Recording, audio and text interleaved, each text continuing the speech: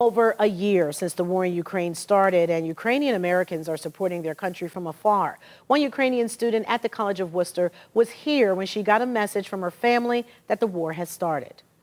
I've got a call and a message from my relatives saying that the war has started.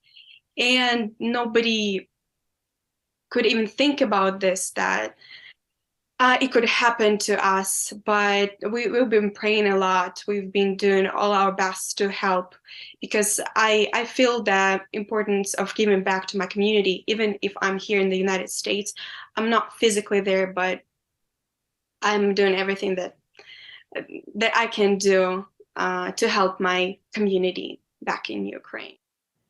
Maria is hosting a concert fundraiser tonight to help her home country fight for democracy.